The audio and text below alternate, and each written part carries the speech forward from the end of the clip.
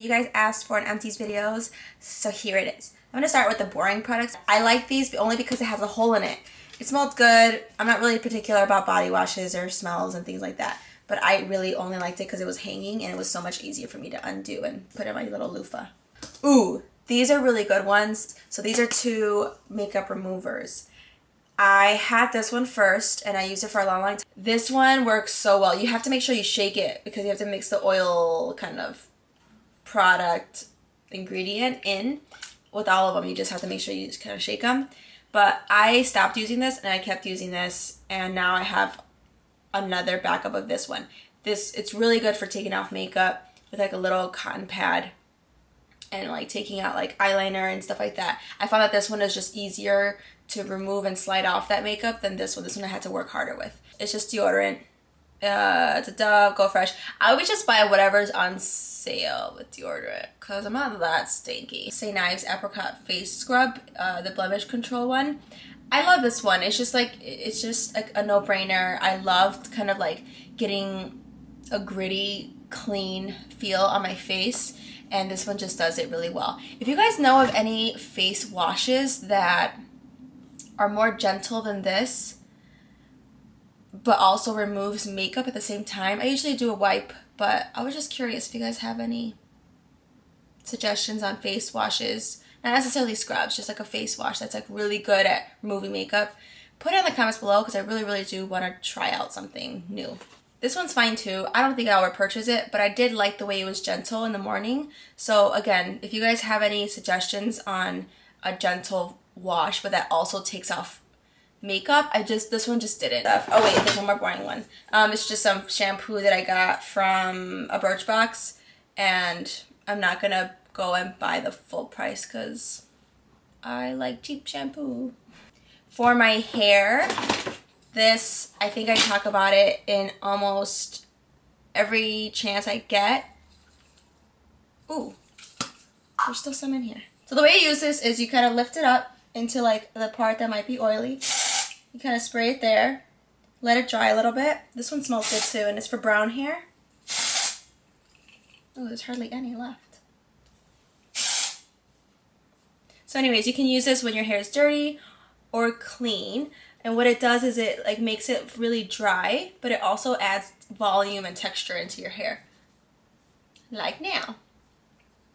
I really like this. It's the best. I already have two backups and I will always repurchase this one. This one I got at Ulta. Now this is more makeup stuff. Yay, makeup stuff. Okay, the primer that I love is this spackle primer. You know, featured it on Instagram like crazy. Every time it's on sale, I let you girls know because I want you guys to try it.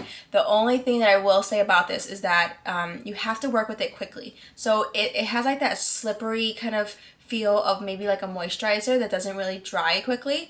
I use this for thicker foundations so that they don't come off patchy. So what you do is you put the spackle on your face and the primer on your face, and then you have to quickly put on the foundation, like dab it on and then buff it in so that the primer mixes in with the foundation. And I did a makeup look on this mug right here, and I used this and I kind of talk about it a little bit, so look out for that. Or I forget which one I'll do first, but either one, the link will be below. This face powder is one that I just love. The only reason that I'm like not giving it a try anymore is all the way at the edge and it kind of created this little film, but this is in W4. It just doesn't match my skin anymore, and I have been using the W5 one, but I love this product. I think I'll continue to repurchase it over and over again. I've gone through these lashes. These are the Flare Under Black lashes. They're pretty short and they're really good for adding just more texture and more thickness to your lashes if you don't have that long of a lash. And I will repurchase these. I actually just purchased some from Red Cherry online, and we'll see how those look. And then the last lashes are, oh damn it, are the ones I'm wearing right now, and they're super like wispy. They're the Wispies, and they're from like just the black, like blue box label. And I got a bunch of these, and I will always repurchase these. Another empty that I thought I would never get rid of is the True Match in W4 to 5. I will repurchase this Studio Fix Fluid in NC42, and I did replace it already. But do any of you girls know how to like get like the very last amount of like every pump out of this? My sister used she put like hot water in a bowl and then put this in it, and like she said a ton like went to the bottom. Let me know if you guys have any like tips on how to get rid of this, because the thing with this and like the difference between this and the Pro Longwear is like you can see how empty this is, but you can't even tell when that's empty, which is really annoying. This eyeliner, it's so funny. So I was gonna sharpen it. It's from CoverGirl and it's just some black eyeliner and the whole thing came out. So it's like waxy and just dead. So no, I won't repurchase this. Glossy's Maybelline in the regular formulation, not the waterproof. I will repurchase this, except I'm going to get it in the waterproof. So the waterproof one makes your lashes stay curled all day long. They are so good. Viva La Juicy Couture one, and it was just a little sampler perfumes. And this smells so good. And there's none left.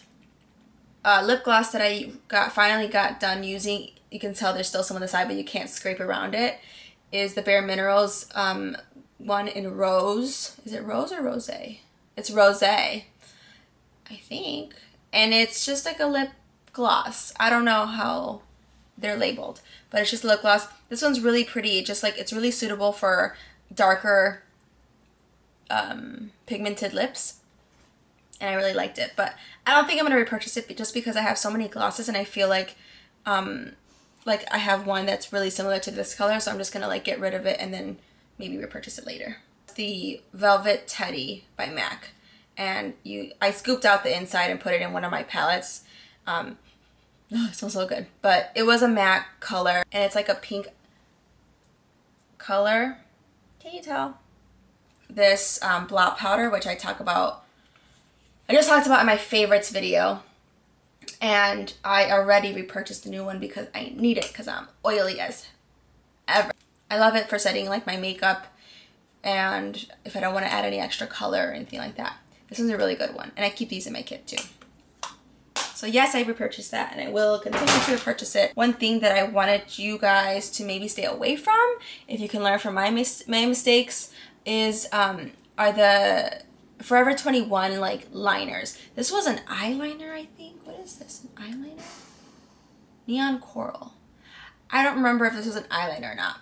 But this was like, you know, they came in like a set of like 8, and there was like blue, yellow, green, like all these really fun colors. They suck. They're so waxy and they're so rough. And I just don't imagine like putting that anywhere on any part of your face unless you're doing some kind of like fun like drawings on your face. It's so rough and it's so waxy and dry. The formulation is awful. The pigmentation's not that great. Just stay away from the Love and Beauty brand liners. They're just not worth it. And even for like the $5 or $3 that they cost, they're not worth it. Just get some other brand, okay? That's it for my empties. I hope you guys liked the video.